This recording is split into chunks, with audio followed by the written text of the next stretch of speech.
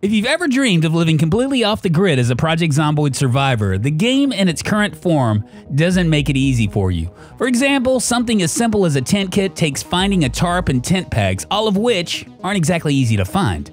When I think of primitive survival, I'm thinking being able to craft crude items with your hands, not looting the local Dollar General for bowls. And while Lemmy and company have hinted that crafting will be getting an overhaul in the future, for now we'll have to depend on the Zomboid modding community to do the heavy lifting. In this video, I'm going to give over 10 Project Zomboid mods that will help you say goodbye to the city forever, or in the very least for a very long time, and hello to the great wide open outdoors. So let's jump right to it, okay? Actually, before I go there, there's one mod that I encourage everyone to try that has nothing to do with survival and everything to do with knowing what you will need ingredient-wise when you are playing around with these mods. Craft Helper. Craft Helper will let you see the recipes and generally makes life easier on you when you're dealing with mods that require things to build them. That branch you have in your hand, right-click it and you'll see every single thing you can do with that branch and what other items you'll need to do it with. At any rate, if there is one quality of life mod that I had to choose, and only one, this one would be it. Simply put, Craft Helper will help you understand what an unfamiliar mod is capable of. The first group of mods are survival crafting mods, which can be used together, although I will say that some of their crafting capabilities kind of overlap each other. That said, I chose these together because each brings something unique crafting-wise to the game. They all work in relative harmony, and although there may be an error or two here or there, there's nothing that is deal-breaking. First up, Primitive Survival. If you could only choose one survival mod out of this list, Primitive Survival makes outdoor living just so much more doable. The mod corrects a couple flaws in the base game by giving you the ability to make a tent out of sheets, a sturdy stick, and ropes, something that I think should be in the base game.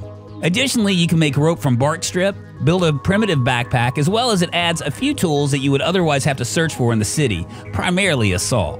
You can also make chipstone from regular stone, which once again, I believe should be a quality of life feature in the base game. One thing to note here, a few of the recipes require corn as an ingredient, so therefore I'd probably add something like Soul Filcher's Farm Time to make complete use of all the recipes, since at the moment you can't farm corn. Next up is Recipes Plus. Now there is a lot of redundancy between this mod and Primitive Survival, but what it does is it adds other options for making the same recipes with different ingredients. Recipes Plus focuses a lot more on the metalworking side of things, allowing you to create nails from scrap metal and needles from nails. It also adds a whole range of items you can tailor, such as bags or sacks. On the survivalist side, you can also create your very own trowel or shovel when it is time to farm.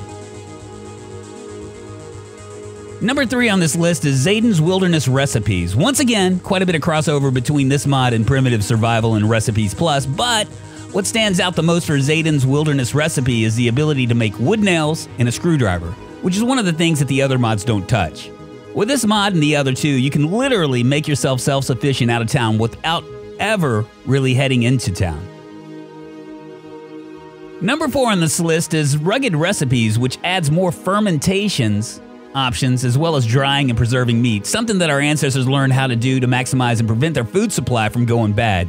With this mod, you can lengthen out the time that it takes for food to rot, something really important considering there is no refrigeration out in the wild, and Zomboid really doesn't take outside weather into account.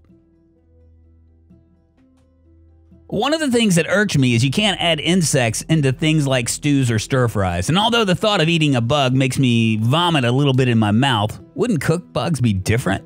Especially if mixed in with other ingredients? Enter insect ingredients, which allows you to create a pot filled with these critters along with whatever else you can forage. The good thing about this is that bug stew gets the same cooking benefits, i.e. more nutrition cooked, and a big pot of it won't fill your soul with unhappiness. Bon appetit!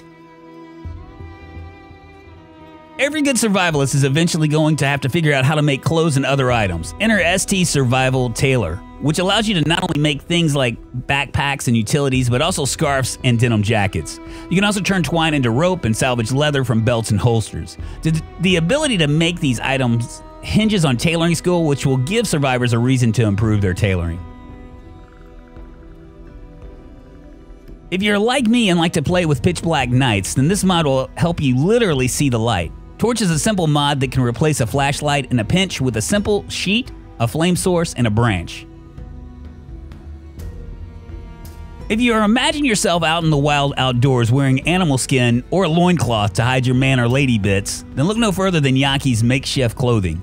With Yaki's mod, you can turn a trash bag into a shirt or collect enough leather and animal skin to make yourself fur boots or a shirt or pants. Yaki's mod also allows you to create dyes to color your newly made ensemble as well.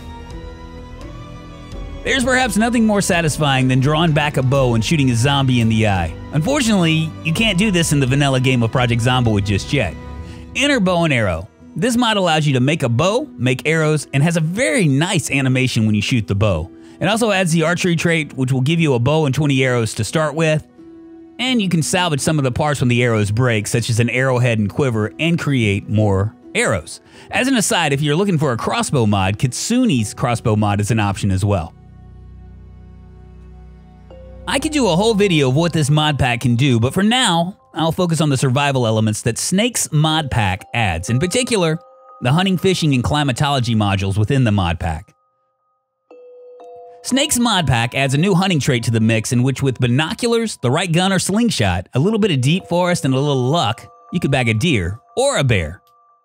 Snake's mod pack also adds a ton of fishing options with new fish, hooks, bobbers, and whatnot, and finally, if you can find the climatology mag, you can use it to fully understand the weather around you as to when it's the best time to fish or hunt. A couple things to note here if you want to give this mod a shot. First off, if you're using any other gun mods, it is likely the hunting part will not work, so it's best if you keep it with vanilla guns. To hunt with a gun, you need the vanilla rifles and a scope with at least ×4 power. Secondly, the hunting skill is a learned skill, much like carpentry or metalworking, so you'll need to work on it like any other skill before you can hope to bag the big game. One of the challenges to primitive survival, at least in the beginning, is finding a place to camp where fresh water is freely available. With the current Project Zomboid map, there are only a few to choose from, but this mod changes things. If you're stowed away deep in the forest without a water source, then Wells Construction will be right up your primitive survival alley. Wells Construction basically adds the ability to construct a well for fresh water. In order to create the well, you simply need to have read the book before the pipelines, and all you need is a shovel, metal pipe, and a bunch of forged stone and a hammer. Well, that's a wrap, y'all. 11 Project Zomboid mods that will allow you to live your best life far away from the city. My name is Drunkonlife. If you have any other primitive survival mods to suggest, leave them in a comment below. And don't forget to subscribe for more Project Zomboid content and leave a like on your way out, please. Until next time, goodbye.